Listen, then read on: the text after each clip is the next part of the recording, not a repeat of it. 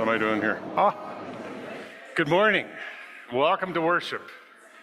It's good to see you all here. My name is Keith Simmons. I am one of many people in ministry here at Central Okanagan United Church. And if you're looking around thinking, it looks a little sparser, there's a women's retreat at Sorrento, and so a number of our folk are there. Although I was telling a friend I was getting a bit of a complex. I wasn't too sure. I'd announced that I was retiring, and I told them everybody stood up and applauded, and I wasn't sure how to take that.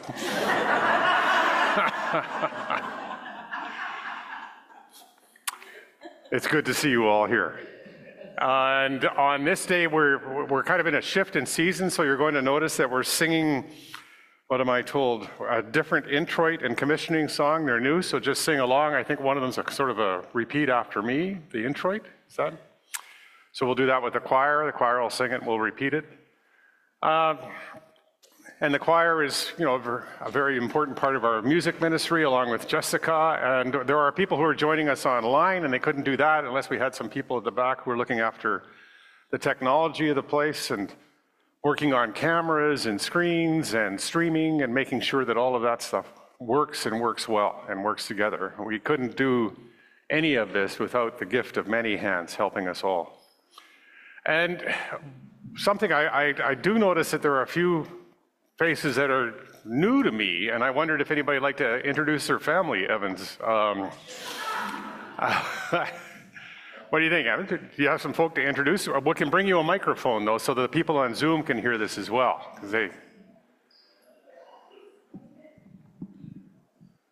Well, Keith, it's sort of a small miracle they all showed up. And this is from Vancouver, my daughter Lynn and her son Evan and daughter Nikki, and Carol from Winnipeg, and Lisa from the Paw, and Marla from Lillooet. All right. And, well, you say welcome. Very good. Nice to see you all. Are there any others who have folk to introduce or who would like to introduce themselves? We will see you at coffee, I'm sure. Well, it's good to be here and to be in this place and to remember as we gather here on this land and this territory that this is the land and the territory of the Okanagan people. It has been since as long as there have been people here. The Okanagan have been here, the Siilks people. They have lived amongst the relations, amongst all of creation, and learned how to be part of and alongside of and with the relations. We had heard a part of the creation story this morning at the 8 o'clock worship. One of us had wondered, Nancy had wondered about the Siilks creation story. It was during a time when we were talking about other creation stories. And so Jerry went out and did some research and found a story from amongst the Siilks people, from a story that talked about in the beginning, I think I might have this right, and Jerry can correct me if I don't, but it was in the beginning there was nothing, it was all dark, and then there was water. And the Creator had a thought, and the Creator's thought was sun and light. And the light came over the water, and then out of the water came a bush. And the bush blossomed, and every blossom was a being, every blossom was a creature, a part of creation. Humans and I think others were part of that. So think of that creation story, which is in some ways so similar to our own, in some ways so similar to how we might even understand the world, that we all grew from the earth. No, there is much more about us that is similar than divides us. Probably something important to think about, especially after last night, how we are very similar, really. We are grown out of the same ground, and we blossom in beauty in the same places. And to think of that teaching from the Siilks people, and what else might we have to learn about who we are and whose we are on this day and on all days. And now I think I'm inviting Philip up to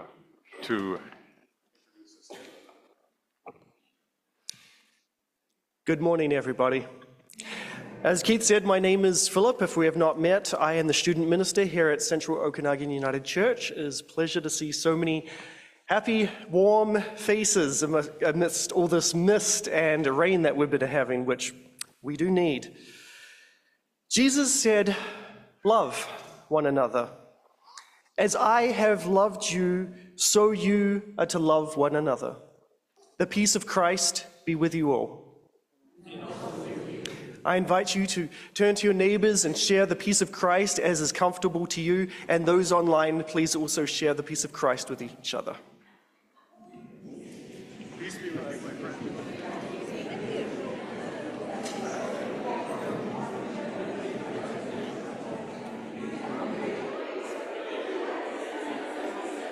Peace be with you, Elliot.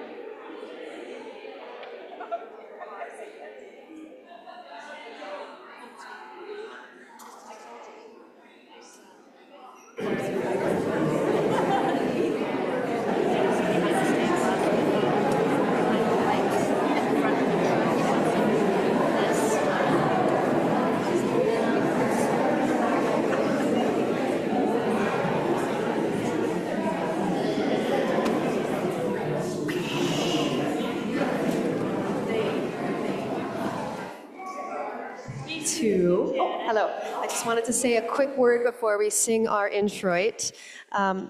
Normally I would be leading this. This is a call and response piece of music. So today, because I kind of sound like a frog, I'm not singing. The choir has graciously stepped in. They will be leading you. All you have to do is copy exactly what they just sang. That's it. If you mess up, we'll forgive you this week. All right? All right, so please join us in singing our commissioning Center Me introit.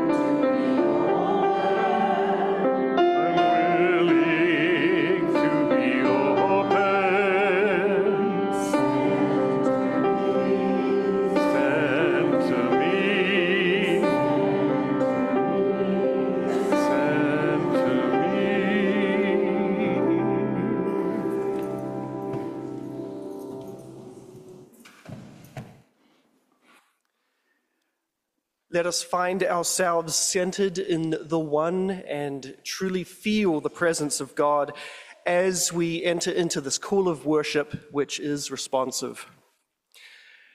Earth, teach me stillness, as the grasses are stilled with light.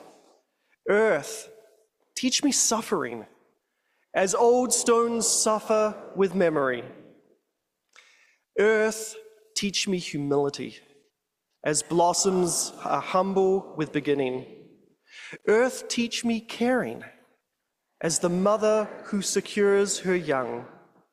Earth, teach me courage, as the tree which stands alone.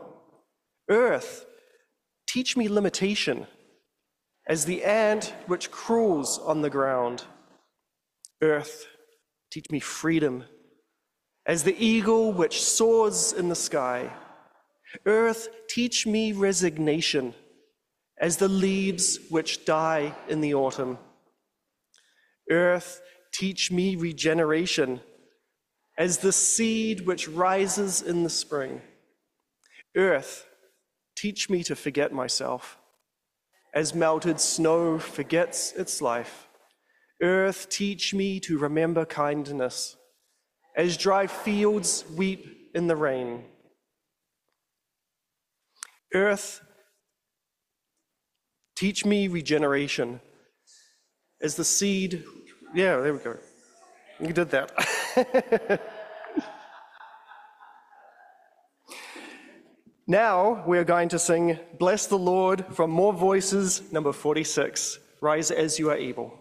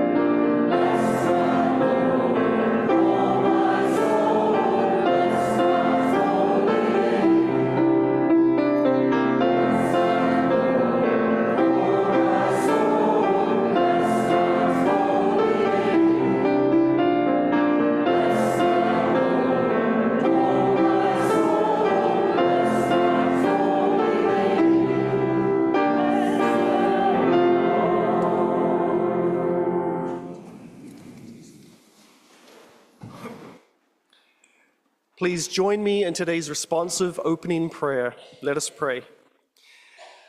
Beloved, let us live into the thoughts of Henry Frederick Emile. All life is short, and we have never too much time for gladdening the hearts of those who are traveling the dark journey with us. O loving, calling, sustaining one, may we be swift to love. May we make haste to be kind. Amen. I'd like to invite our youth lector, Ethan, up to read for us this morning.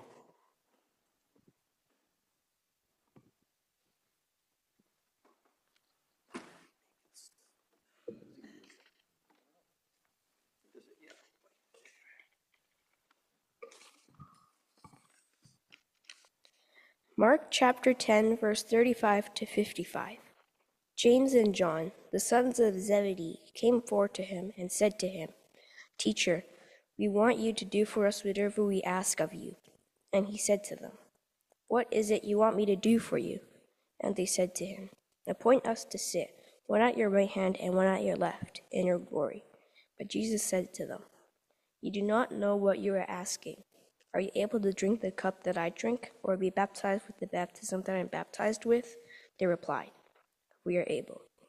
Then Jesus said to them, The cup that I drink, you will drink, and with the baptism with which I am baptized, you will be baptized. But to sit at my right hand or at my left is not mine to appoint, but it is for those for whom it has been prepared. When the 10 heard this, they began to be angry with James and John.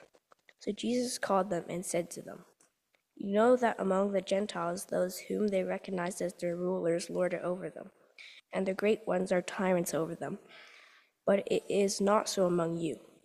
Instead, whoever wishes to become great among you must be your servant, and whoever wishes to be first among you must be the slave of all. For the Son of a Man came not to be served, but to serve and to give his life a ransom for many."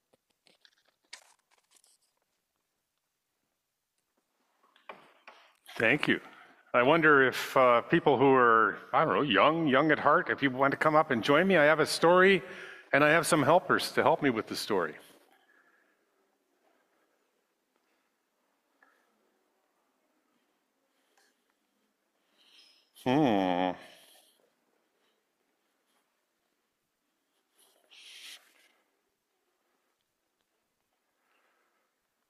So anybody who has a script knows that I had another story, but then Cheryl and I talked and I realized I didn't. I had this story instead. So it's very helpful to have colleagues to consult with. So I have here some things. Let's see. Does anybody know who this is? Oh, do we know Lucy? Do you people know Lucy? Okay, so this is Lucy, and she was in a comic strip called Charlie Brown. Yeah, do people still see that comic strip? Do you still know about Charlie Brown? All right. Well, this is a football player. Anybody know what Lucy does to Charlie when Charlie wants to practice being a kicker?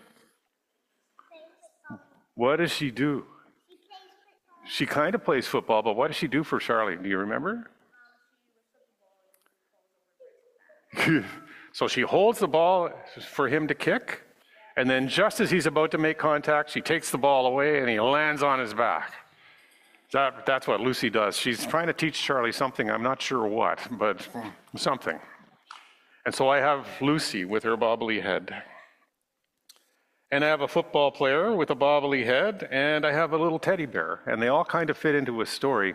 But the story that we wanted to talk about was today we heard this piece of scripture, this teaching, and it said that Jesus had 12 people that he hung around with a lot. They were called the disciples. They were people who liked Jesus, and they liked to talk to him, they liked to hang out with him. And 2 of them thought, you know what? We're just a little bit better than everybody else. Their names were James and John. James and John said, Jesus, maybe it's time to talk about, who's the greatest amongst us, and pick me, James, to sit here at your right hand, and my brother John to sit here at your left hand.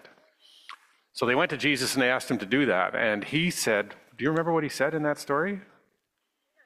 Well, what he said was, I don't know that that's a really good idea, because if you want to do everything that I'm doing, what's coming up, you might not want to do. And then he went on a little bit and he said, you know what, actually the person that's the greatest is the one who helps others the most. You might think that it's the kings and the famous people, but really it's the ones that help the most. And then I read something that was a teaching story from Charles Schulz, who wrote Charlie Brown, and he taught it this way. He said, who can remember who won the last 3 Nobel Prizes? And then he said, okay, well, maybe that was too tough. Who can remember the last 4 Best Pictures? I said, well, okay, well, maybe that was a little hard. Who could remember who the 10 wealthiest people in the world are? Well, then he said, you can remember who the 10 wealthiest people in the world are? No, me neither. I just know that they're not me. Okay, so then he said, who could remember who the kindest teacher they had was? Who can remember that? Who can remember when somebody said something so nice to them that they'll never forget it? Who can remember the first time somebody said, I love you? Who can remember a time when they just cuddled with somebody or something, just wanted to cuddle with, like my friend the bear here. Who can remember that? What Charles said was the people we remember the most are the ones that are kindest to us. And then we talked about that this morning, and somebody said, you know, I also remember times when I was able to do something kind for somebody else. And that brings up the story that Cheryl told me I needed to tell today. So it goes like this. It's actually, if you Google it, it happens many times. But this particular story, there was a runner who'd run a marathon. And he'd run, well, they, because it's both, it's any gender in this runner. They ran so hard and for so long and so fast, they were in front of almost everybody. The nearest person behind them was maybe 100 yards behind them. And they were 50 yards, or 50 meters, I suppose I should be saying, away from the finish line, and something happened to them. Do you know what happened? They completely hit the wall. They were so exhausted, they just fell. They were going to win the race. And so the person behind them, you know what they did? What did they do? They won the race, right? Well, or what else? What did they do, do you think? Do you know? He helped him up. He brought him to the finish line. And then because you can't cross the finish line with anybody helping you, threw him over it. It looked a little strange on the video, but that's what he had to do, apparently. You can't have somebody's hands on you, so he just tossed him, and he won the race. Because the person behind him stopped and said, what's really important here is that I help you, not that I win. And so I was thinking about that. Who do you think, who gets remembered out of that story? Who do you think you'll remember? Who do you think, Sam? Who will you remember from that story? What do you think? Terry Fox, yes. That's another runner, isn't it? Another runner who just kept on running so that other people could keep on running too. Yeah, somebody else who did something incredibly kind and thoughtful and brave. Yeah. What do you think, Sam? The tortoise and the hare story, yeah. Yeah, we have lots of teachings like that too. That's about perseverance and keeping on going, no matter what. So what we wanted to learn today from Jesus' teachings, which seem so old sometimes and maybe don't really work for us, this teaching works really well for us. If we want to be the greatest person in the world, if we want to walk with the greatest people in the world, then what do we look for? We look for kindness and we look for love, and then we'll find them. I think it was a really good teaching. So now we're going to sing a song, and you're going to go off and have some other teachings in Sunday school. I don't know anything about because Cheryl didn't tell me, so we'll see what they're like. So let's sing. We're going to sing Dance with the Spirit, and dancing is allowed, so you could get up and make some moves.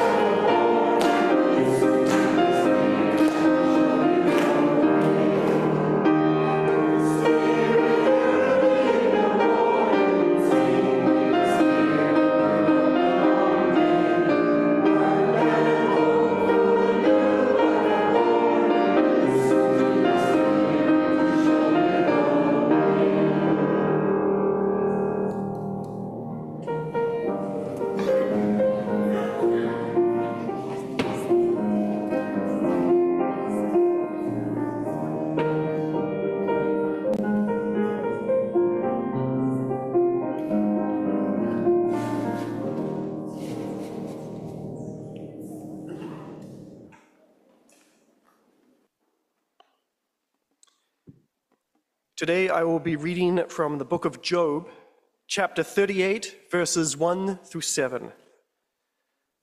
Then the Lord answered Job out of the whirlwind. Who is this that darkens counsel by words without knowledge? Gird up your loins like a man. I will question you, and you shall declare to me. Where were you when I laid the foundation of the earth? Tell me if you have understanding. Who determined its measurements? Surely you know. Or who stretched the line upon it? On what were its bases sunk? Or who laid its cornerstone? When the morning stars sang together and all the heavenly beings shouted for joy. Hear what the Spirit is saying to the church.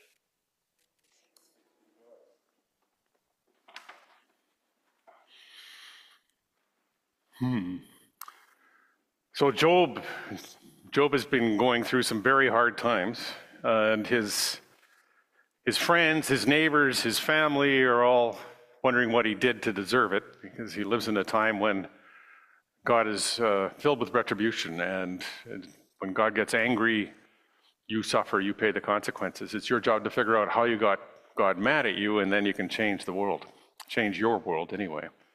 But that isn't the case for Job. The way this story is written, he's an extraordinary human being who's done extraordinary things in his life, and then it all just falls apart. Every time he turns around, something new happens. It's as if he had a year of things happening and another year of things happening, and all of a sudden he's left with nothing. And so in this ending of Job, he gets to hear from God. Finally, he gets to hear from God about why it all went wrong and what happened and what the meaning of this is and why did I have to suffer this way. And he stands before God and he says, "Can you tell me?" And God says, "Why would I? Where were you when I was making the world? Where were you when I created beauty and joy? Where were you? You weren't any part of that, and really, you're not ever going to understand all of the things that happened to you in your life," and that's kind of about it for Job, except that they tack an ending onto Job. I'm told many, many years later, somebody thought, well, it can't end there. So they gave him back everything he'd lost, and it was a good ending, and people were happy with that. But really, sometimes it does end there. And we're left with the questions. Why? And we're left without any kind of an answer, really. We're just there. And we're there, I remember reading someplace, it's the journey, actually. It's not the destination. It's just who's there in the journey with us and who are we along the journey with. And so part of the reason I brought the football player is because it's a trophy, actually. They went with bobble-headed trophies that year, Cowichan Bulldogs. It's one my son got, most inspirational player, it says. Liam, the first game that year, when he was finally coming into his size, he was probably 6'2" then, probably weighed 230, was a defensive lineman, and it was his job to make sure that whoever was headed for the quarterback didn't make the trip. And he, on the first actual game of the season, blocked, as he was taught to block, and then pulled back from the block, went to the sidelines, and he couldn't move his thumb. There's a little ligament here that pulls your thumb in this way. He'd blown the bone that attached that ligament to his thumb. It was gone. It was just floating, free floating. Couldn't move his thumb back, so we went to the hospital, and the doctor said, well, we could just cast it up, and you could hope that 6 weeks from now it'll be okay, but 75% of the time it won't be, and we'll have to pin it in another 6 weeks. Or we can just pin it now, and 6 weeks, he should have use of his hand. Maybe 2 months he could start playing again. Of course, the season would be over by then, but so they did that. And Liam had all kinds of hopes that, maybe they'd let him play if he actually wrapped the cast in something softer, but the other players weren't really interested in being blocked by his cast, so he just went every game. Every game he went, every game he dressed, and he stayed on the sidelines, and he led the cheers. And he has this huge, loud voice and this incredible passion for his team and his community. And he led the cheers all the time. And if there was something going on the field, you could hear Liam above everybody else, encouraging, having something to say, being there. When they needed water, he picked up the water bottle with his good hand and brought the water bottles out and made sure the guys had enough water.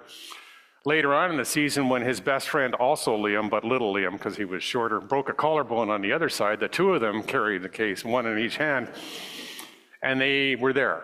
His job, he thought, was to be there and be part of that team no matter what, and to be with his friends and his community and to do the best he could with what he had. And he just did that. I was amazed, frankly. There are things your kids do that amaze you, and some of them are great. Some of them you wonder, but, then our parents probably wondered too. So just an amazing part of his life to be part of. And his team recognized it, his coaches did, and they gave him this trophy. They said, "You inspired us." They had a great season that year. Didn't lose until, I think, the final, which was tough, but there you go. It was a team from Surrey, and they were kind of nasty. So, not that I had anything to say about that from the sidelines myself, of course. Maybe a couple of things, but So I think of that. The people, as that teaching from Charles Schultz, the people who are kindest. Jesus saying, look, if you want to change the world, then just do it one kindness at a time. Look for somebody you can offer service to and go do that. And that will change the world. You'll be a leader beyond any other leader. That's your call. That's who we are, not some kind of a tyrant who rules the world or a king who can make all the decisions for all the people and has to make the tough decisions that some people will have to suffer by, not some God who doesn't even notice you. Just go be the best you can be. Do the best you can to be in relationship with others who have some kind of need, and do that. Just do that. That'll be enough. If we all did that, we talked about that a bit this morning too, if we all do that, the world changes. It becomes the world that Christ said it already was. The world where we, in a relationship with one another, can be with one another. It becomes that world. This last weekend, Thanksgiving weekend, I went to Vancouver Island to spend some time with my wife Laurel, who's spending as much time as she can helping our daughter, who has MS and can't see very well, look after her kids, who are a year and a half and 4 years and 8 months. And I spent a little bit of time there. I can't believe we actually did that. Holy cow, like all of that energy and bouncing on. He's a very energetic kid anyway, and there's been some changes in the relationship, so he's got more stuff going on. And Laurel's just there, pretty much exhausted, but there, doing what she can to just be there. That's what we do. I think we do that with family. We also do that with friends and with one another.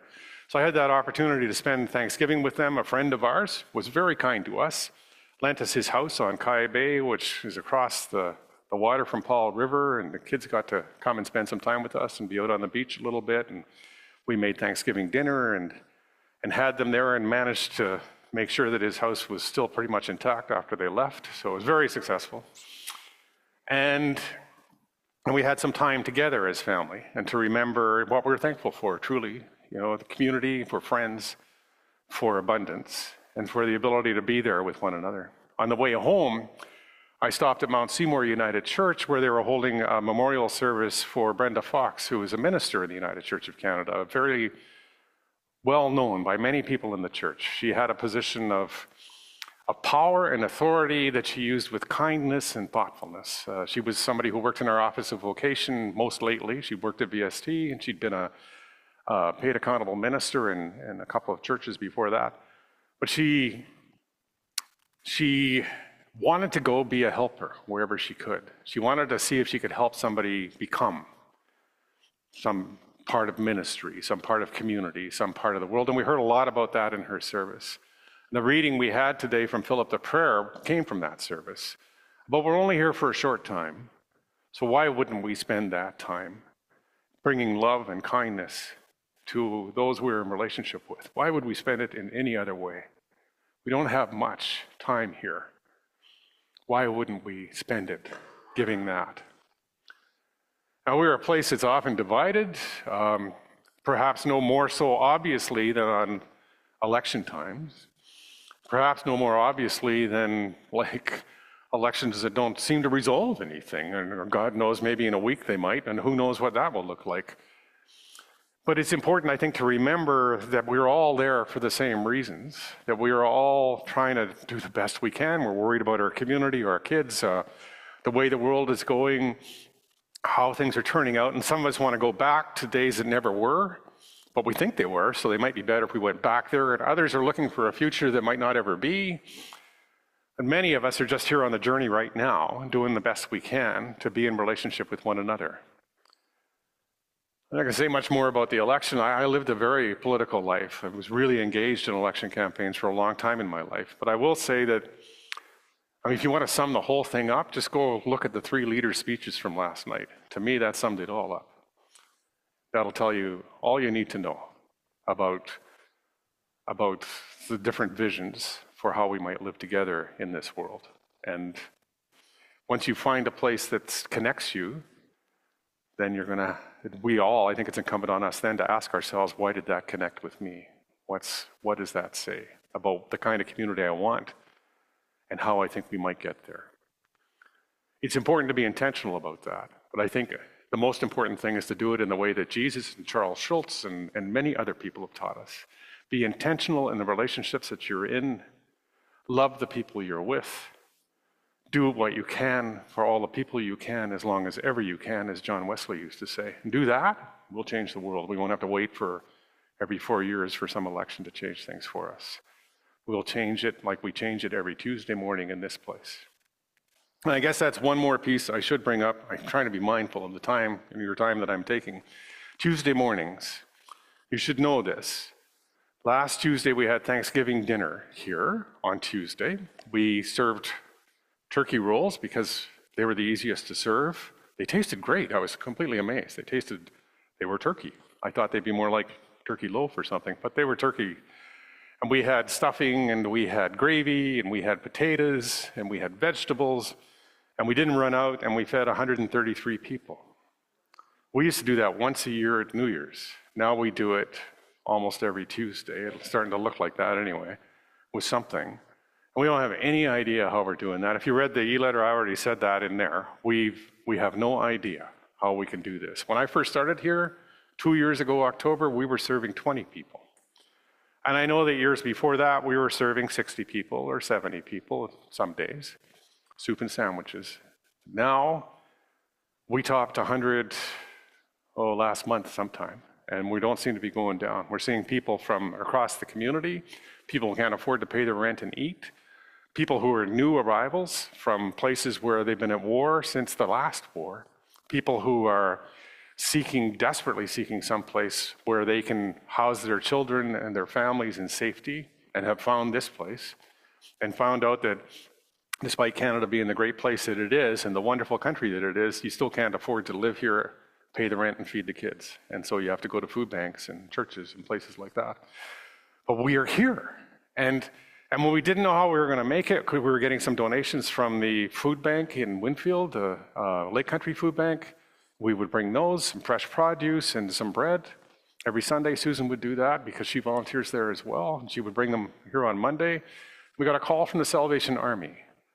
They said they're changing the way they're doing things. They have a lot of food. You think we might be interested. Are you kidding? We said, yeah, would we be interested? Holy cow. And so we went out there, and from 2 carloads of milk crates, we were at 4 last week. And so we had enough to set out in tables for people to help themselves to some fresh produce and some frozen meat and some milk. And then somebody else turned up right in the middle of Tuesday when we're trying to feed 120 people. Somebody backed up to our door with a carload full of stuff and offered us more. I was taught once by somebody from another denomination who was talking about tithing, because in his denomination that's what they do. He said what he found out about tithing was that the more you gave, the more came back to you. The more you give out, the more comes in. Well, that's certainly been my experience here. At this place, the more we give out, the more people come in, and the more resources come in to help feed them. Somebody donated $20,000. I put 10 in the newsletter, but no, somebody donated $20,000 to our outreach because, I don't know, something big had happened in their lives and they thought that they could make a difference in somebody else's life by doing that. Things come. They do come. I just don't know how they come. I, like Job, stand in front of that magnificent Creator and say, oh my God, how? And he says, look, or she says, or they say, Look. Do you understand how the sun keeps going for a couple of billion, trillion years? Do you get how atmosphere clings to this tiny little speck of dirt that floats freely in a universe so vast you can't comprehend it? Do you get any of that? Do you even understand how water actually evaporates and comes back to itself? You don't have to get any of that. It'll just happen. You just be kind. I'll take care of the rest. Somehow, in the midst of all of this, God's still there, breathing in and breathing out. And every breath is somebody giving something of themselves. And every intake is somebody receiving. We are a blessed people. All of us, even in the midst of all of this. Let us think of that as we pray. Let us pray. Loving God, there is so much we don't understand. We so love to just take charge and fix things. Help us to understand that by reaching out, by offering kindness and love, we are taking charge. We're definitely fixing things. On this day and all days. Amen. And now I think we're singing. I get to pick hymns. This one's often is an old favorite, we'll say.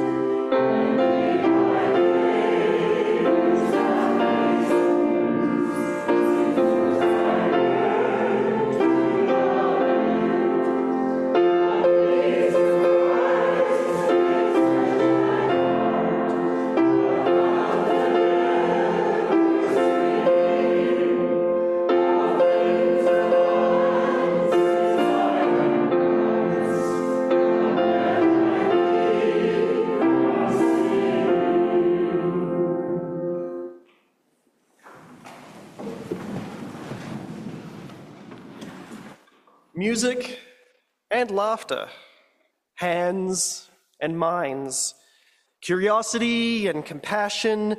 What an abundance of gifts we have. All these gifts are symbolized in our offering. Let us commit ourselves in service as we worship God with our offering. We do not pass the plate here at COUC, so if you wish to give a physical donation, there are boxes at the back and at the side. There are also QR codes in the pews, and there is, of course, PAR. Our announcements today, we have a stewardship moment. I'd like to invite Jodine Dukes up.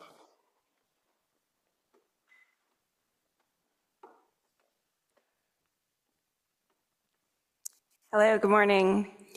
I am also a volunteer with the Central Okanagan Refugee Committee. And last month we welcomed not one, but two families.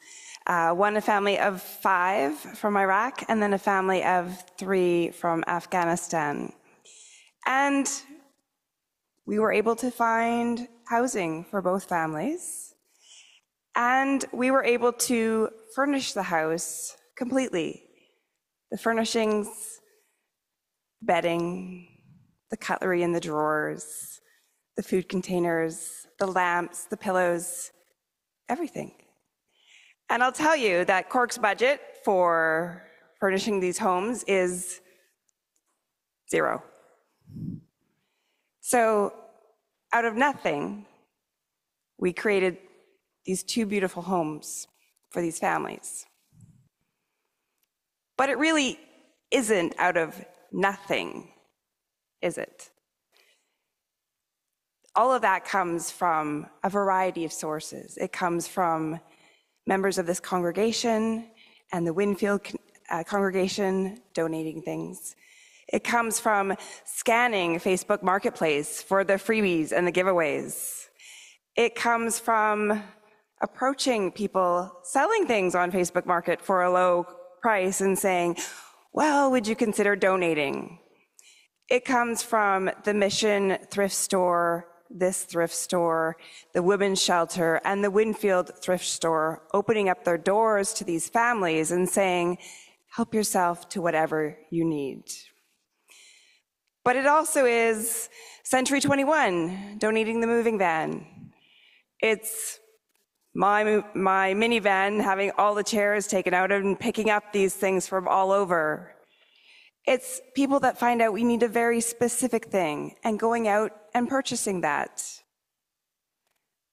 All of this is what creates that. And it's not nothing. It takes time, and it does take financial resources. The stores are donating, the congregations are donating. There's lots of people that also donate financially to Cork so that we can give a monthly support for these families. We need all of that for this to happen. And this church is very much the same. This church needs the time and the volunteerism, or things like Tuesday morning would not happen. But we also need the finances. There are bills to be paid. There's staff to be paid. There are groceries to be bought for our programs. The church needs that. It doesn't come out of nothing. It comes out of us, our love, our dedication, our kindness, and our way of following how we were taught. So next week, the stewardship campaign will be sending out the envelopes in the mail, or probably handed out here if you're attending physically. And it will be asking you to consider your stewardship pledge for next year. Financially, yes, but also your time and your talents, because we need all of that for this work to continue. Thank you.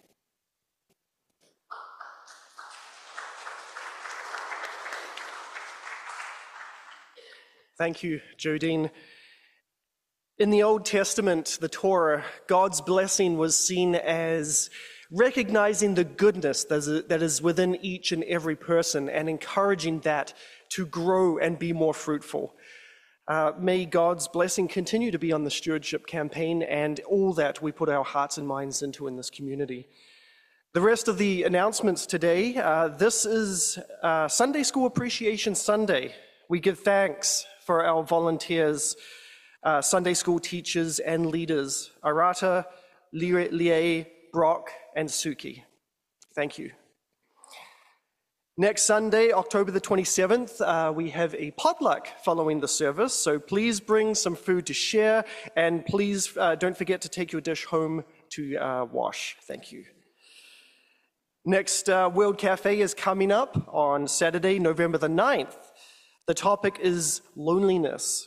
See Friday's e-letter for more details, or come by the welcome table today during fellowship time after the service in the hall to register or for more information. The Christmas Craft Fair is on Saturday, November the 16th. After the service, there will be sign-up sheets in the hall for volunteers to staff the fair for food, for the bake sale and cafe. Shelley, Myrna, and Beryl will be out in the hall for the next 4 Sundays. If there are no other announcements for the community, then we will listen and appreciate this gift of music from Alleluia Singers.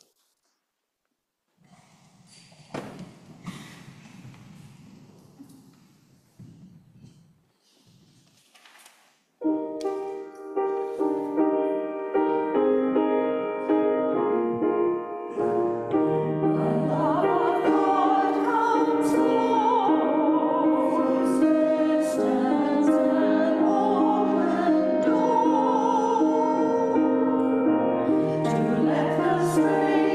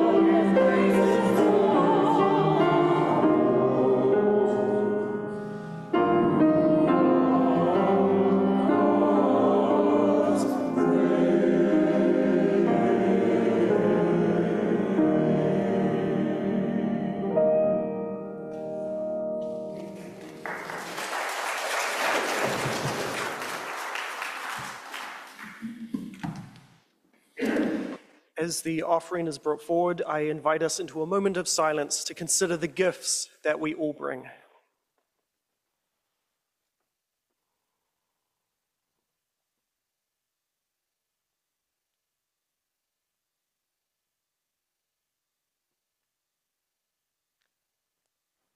Friends, let us pray. Ever-present God, with this offering, we present also ourselves, all that we have been, all that we are, and all that we shall become, and our resolve to walk in your way. Accept us and our offering, we pray. In Christ's name, amen.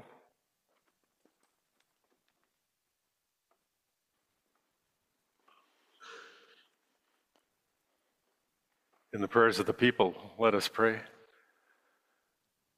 Loving God, there is so much to be thankful for, so much we don't understand, like birds and microbes and the beasts that swim in the sea and the ones that populate the land and the ones that are so big we can't take them in with one glance, and the ones that are so small we barely know they're there, except someone's told us.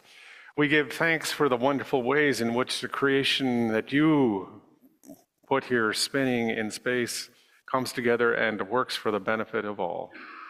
We give thanks for beauty and for blessing. We give thanks for sunrise and sunset, for the full harvest moon, for friends and for family, for those other relations who gather around us and abound on the earth as we do. We give thanks that we continue to live in a place where our conversations are passionate, but not so passionate that we can't work them out at a ballot box or in some kind of conversation. We give thanks that we live in a community where we are trying to figure out the best way to respond to your insistence to love, and that we still have time to be patient with one another as we try and figure it out. We give thanks for this world where we are still so consumed by passion and need and sometimes greed, that there are those who pause and respond, who reach out, who put themselves at risk to go into places of anguish and suffering and bring a measure of peace and kindness and love to this aching world. We give thanks for them, for all those who do what they can to bring about Christ's call to love and bless one another in this aching and hurting world. Loving God, we give thanks for our friends and our family, for those who are close to our hearts right now. And in our hearts, we offer in silence or aloud those who are on us now, those who we carry with us.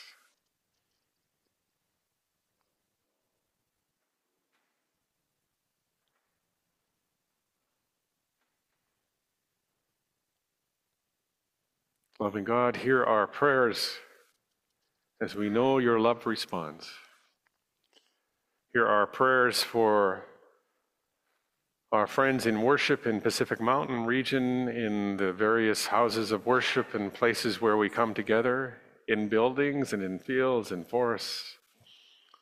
We give thanks for this world where many of us walk in the path of Christ, and many others respond to your call to love in many other ways, by many other names, knowing the one true voice of love in their own hearts, in their own way.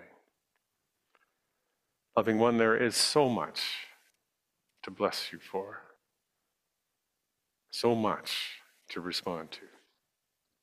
Hear us then as we sing together the words that Jesus taught his friends and they taught ours.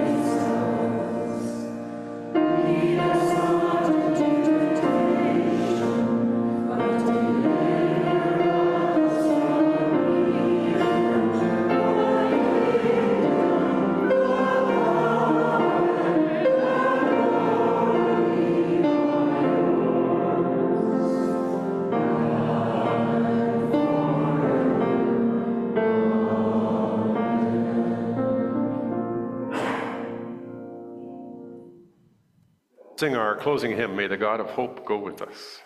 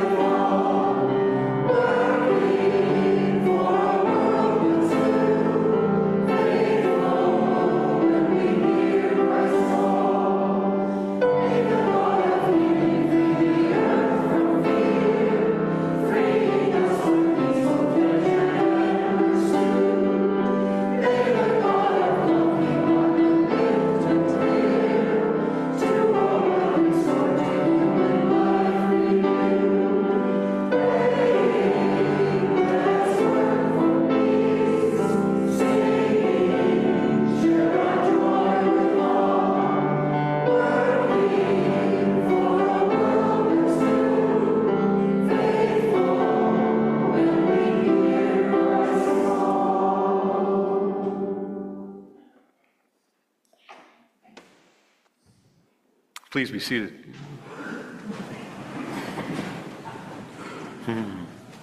Okay. In the blessing, I wanted to share a story that I was blessed by this morning at our earlier worship before I offer a full blessing to you.